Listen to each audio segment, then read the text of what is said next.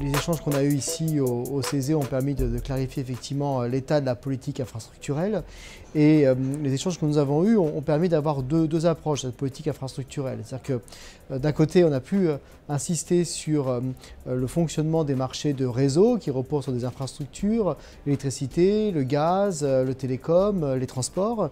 Et à cet égard, on est sur des champs qui sont très changeants, puisque le cadre juridique, les directives, ce qu'on appelle les paquets européens, ont, dans la plupart de ces domaines, fait l'objet d'une refonte très récente. Quatrième paquet ferroviaire adopté en 2016 pour le ferroviaire. Nouveau paquet énergie-climat qui inclut une refonte des textes adoptés au troisième paquet en 2009, là très récemment au mois de juin. Nouveau code des communications électroniques européen adopté en décembre. Et donc on est en présence effectivement d'un foisonnement et d'évolution normative qui, sans pour autant tout remettre à plat, en tout cas, consolide l'existant, crée de nouvelles perspectives comme l'ouverture à la concurrence des services conventionnés, redessine certains aspects, comme la question effectivement du service universel en matière de télécommunications. Voilà. Et puis à côté effectivement de ces marchés, on a pu également faire un point sur ce qu'on appelle les réseaux ou la compétence dite réseau de l'Union européenne, ce qui est assez proche mais pas tout à fait la même chose, à savoir les financements et les projets d'intérêt commun qui s'inscrivent dans le cadre des corridors européens.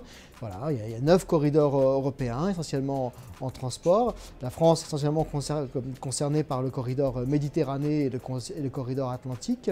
Et donc les financements des réseaux via le mécanisme pour l'interconnexion en Europe permettent d'apporter d'importants financements à des infrastructures, comme le fonctionnement des ports autonomes, les grands ports autonomes français, Le Havre, Marseille, certains aéroports, des terminaux de gare routière, par exemple à Avignon.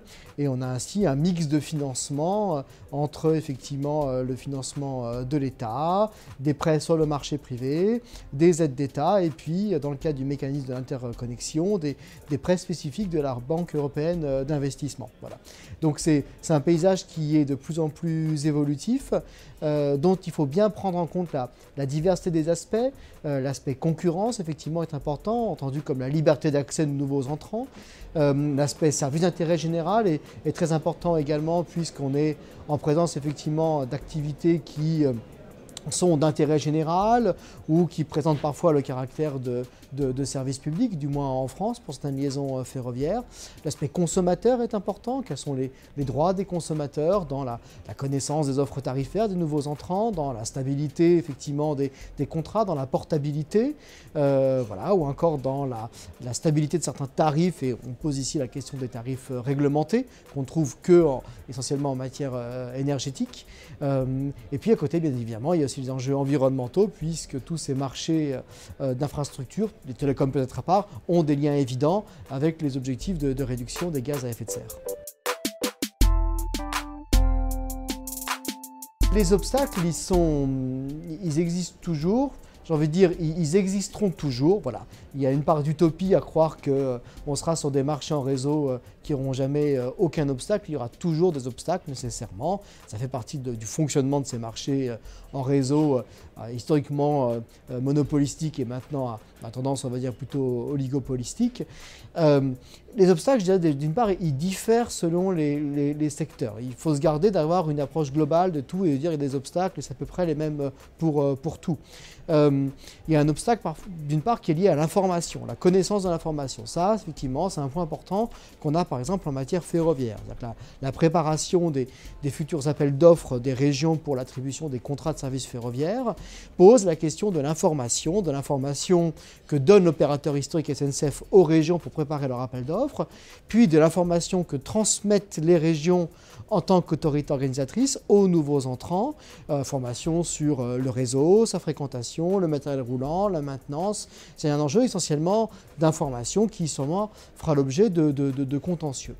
Dans d'autres champs, on a une question d'information, mais plus d'information sous l'angle d'information du consommateur, de compréhension par le consommateur des contrats et des règles qui sont applicables. Ça, c'est quelque chose qu'on observe essentiellement en matière de télécom. Voilà.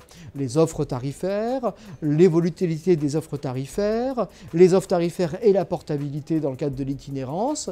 On est sur un problème d'information ciblé sur la compréhension par le consommateur du contenu de son contrat. Et puis, dans d'autres champs, les obstacles sont liés à la nature même du marché, à la fixation des prix. L'électricité ici est un champ intéressant. D'aucuns considèrent, mais on peut le critiquer, que l'existence de tarifs réglementés, en France notamment, mais pas que en France, crée un obstacle, en ce sens qu'on aurait un prix réglementé qui coexiste avec un prix libre qui peut être plus faible, mais le prix réglementé crée des effets effectivement d'habitude, d'incitation pour les consommateurs historiques à conserver l'opérateur, donc à ne pas changer d'opérateur, donc in fine à faire obstacle à l'entrée de nouveaux entrants. Là encore, c'est un obstacle, mais on peut aussi considérer que les prix réglementés ont leur efficacité, mais dans tous les cas, on est sur une problématique qui est spécifique à ce marché. Donc oui, les obstacles existent, mais ils doivent être analysés de manière fine, marché par marché, secteur par secteur.